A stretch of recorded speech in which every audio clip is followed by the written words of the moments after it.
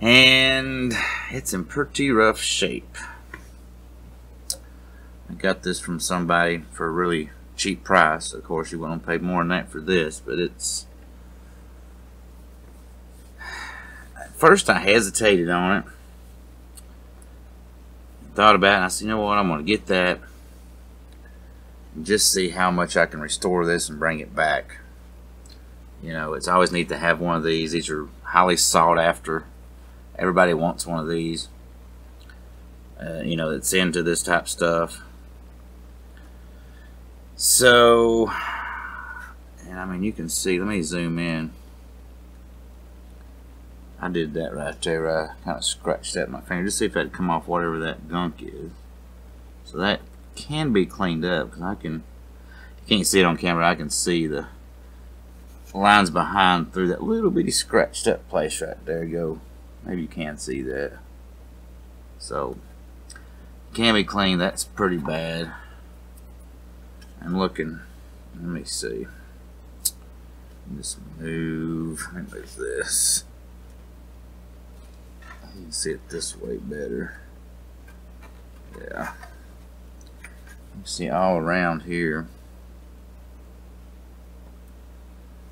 That's pretty corroded. Pretty ugly.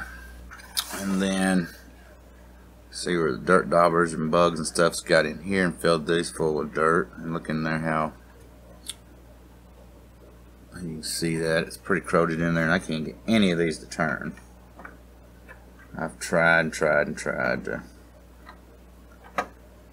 you know, just initially, you know, I can probably spray it, soak it, and see, or I may even have to replace all of these. Back it out, you can see what I'm doing here. I'm gonna have to replace all these. I am not sure yet. We'll see. They may just soak them in a little bit of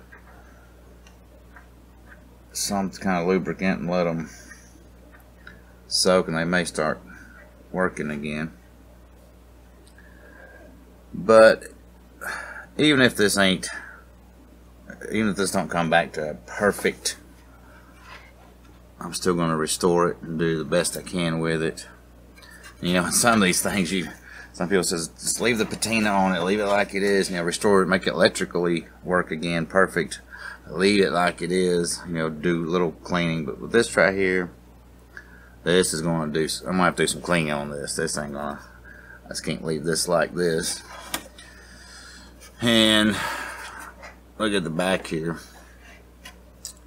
Let's see if we can get where you can see this too. It's the best way to do this. Let's see. That's dirt coming off of there. So there's a bug in there, probably those dirt daubers or something stuck on the back here. It's coming off. I'm not sure what that is. So this thing was not took care of, probably thrown in a basement somewhere, or almost looks like it was out in a barn or something on the ground. I don't know. But this turns, it feels okay. That this knob's turning okay. The voltage selectors, capacitance selection, all that seems to be okay there. The switches are moving. So these here move. So we'll see. It's not going to be a perfect pristine probably restore, but I just decided I want to see just how much I can bring this back to its glory. So let me find something here. Let's see if we can get this screwed. Okay, good. I was afraid that was going to be, not had this part yet. And look at this. I thought there was just one screw in this. There's two behind this stuff here. I'm being very careful doing this. Whatever this is, there's another screw back here. Well, whatever that stuff is, it has preserved that screw a little bit. It's not as rusty as the other one. Okay, this should go really easy. Yeah. Okay. Yeah. Let's look at this here. Full of bugs up in there, dirt dauber nests and whatever else. See that? Down here's one. All kinds of trash in there. So let's put this out of the way so I don't run it over. Alright. So, okay.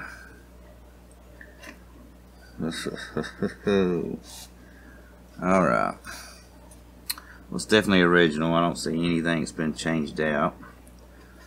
So, and there's, let me bring this in. Let's bring this up. This light where it's kind of hard to get that where I want it. It's got this bug stuff on here, but see, it's coming off, so that'll clean up.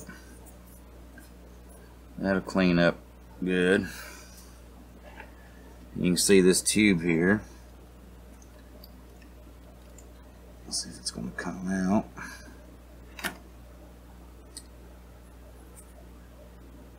It's definitely went white, so that'll have to be replaced. That'll definitely have to go there to replace that. I've not looked at the schematic on one of these in a long time. 6BN8, 6 Bravo Nancy 8. Okay, and here's, well, it's fell out almost. This here should be a 6AX4. Yeah, 6AX4 GTB. This one's probably still good, but don't know. This has got left on shorted out or something. Not sure why that one's done that. Well, I mean, it's had a rough life. Might have got thrown around or something. It's got a crack in it or something. But you can see that all original capacitors here. This will have to go. That'll have to go. There's 2 capacitors here. It's going to have to go.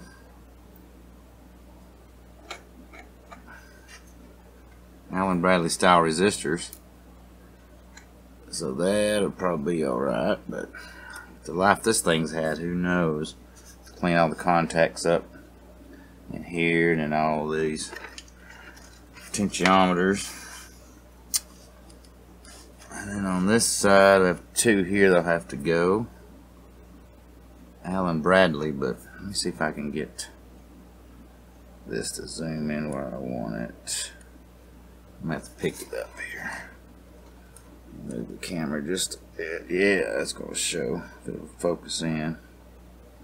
See the corrosion in here? I'm looking for my, I just had my pointer out laying here, my diddle stick, but see that corrosion. So those resistors may or may not be good.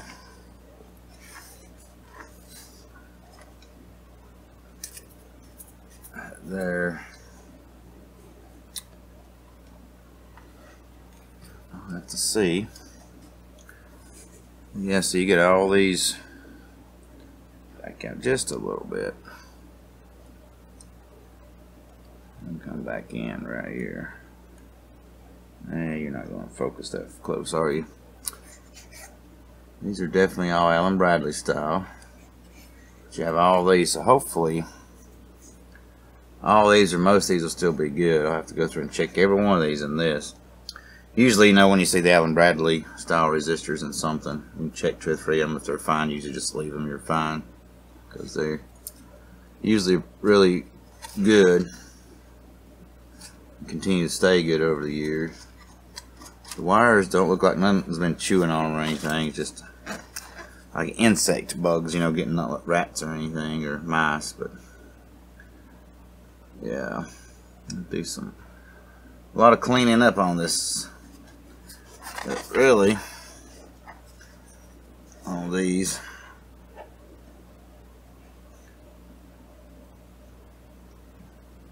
Well, you can't go by looks on fuses, but the fuse, I'm looking at this fuse down here. Fuse actually looks good. The gold, you know, piece of bug thing fell out there. The gold in these is this right here, this transformer. This switch here.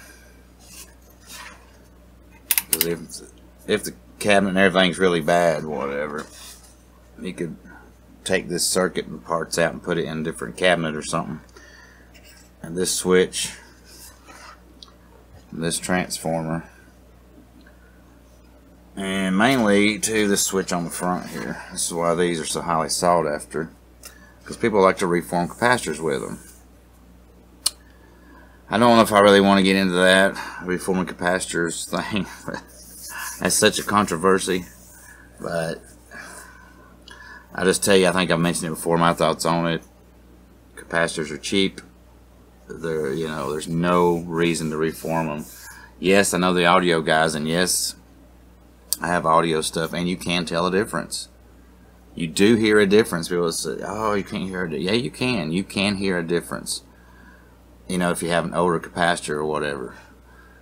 But there's ways to make the circuit give you the same sound and not, you know, I just don't understand, because you take these capacitors and reform them, try to reuse them, and one of them goes, especially like this one here, that sucker shorts out, takes out your transformer, then what good is it? A transformer, it's hard to find. You know, now of course with a piece of test gear like this, you know, you don't want to recap everything, but I'm talking about in an audio amplifier. There's ways to get that sound without having, you know, put the old capacitors in there. You know, it's just silly to me that some of them, you know, you can't argue with. And I don't want to start an argument with anybody, but you just cannot argue with them. That, you know, it's just what they've been told, what they've got in their head, psychology, you know, human nature, and it's just it. They're not going to budge. But this right here, because most of these older capacitor checkers, when you flip this down, you have to hold it down, or it's a button you push in, hold in to test it, to watch your eye tube up here. When you let go, the switch goes back up or the button pops out. Because if you leave this down and forget, and this is over on 600 volts, this will go from 3 to 600 volts here, and you reach and grab a hold of this, it's not going to be a good day. So you got to always remember these. You put it back to discharge before you remove the capacitor you got in a tester or whatever. But you can take this, stick it on the voltage you want, put it on this, it holds the voltage there, and then you just walk away and let it reform your capacitor. So that's why these are highly sought after. Stick it on electrolytic, put it on leakage, and there you go. Walk away from it. Go do something else for 30 minutes, an hour, 2 or 3 hours. Let that capacitor reform. But then you've got a capacitor that's not reliable and could go out at any time and take out more expensive stuff with it. So anyway, so there it is. This is usually I try to make the introductions a little bit shorter, quicker, and then spend more time on what I did in the restoration, what parts I had to change or whatever. But I thought you guys would find this interesting. I keep trying to turn it around so you can see different angles, because somebody's going to say, ah, you didn't show such and such and whatever. But yeah, I've seen things way worse out there. That's way far gone, where something is so corroded, like the metal inside of here is corroded out and there's holes eating in it or something, or especially the, you know, the thinner stuff here. There's a hole eating through, or you just look at it and it's barely push and touch your finger to it and just finger pushes through it, and it's so eat out, you know, and corroded and rusted out. So this one, I'm gonna make it work one way or the other, but let's hope I don't have to change out any of these things that's hard to come by or have to redo something. And hopefully this transformer in here is good. Not worried about this over here. But this main one I hope is good. So anyway, so there it is. I'll have a schematic and everything. Come back here and we'll go over this and do this and restore it. And I'm also going to make this 2 video things to try to put them into one, because I know we're living in some odd times right now, and instead of me doing this and take a few days to restore it and then put everything together, it takes me longer to get another video out. And you can already probably noticed on my channel the videos are kind of getting a little more spaced out too. There's a lot going on with the kids being home, and it really eats into time for videoing and working on projects. And usually when there's just a lot of things change, with these odd times we're living in right now. So I'm going to go ahead and get this one edited up and get this out for a part 1 on this, and then I'll come back with a part 2 and see how much. I can see this here's somebody's pried on it at one time or something.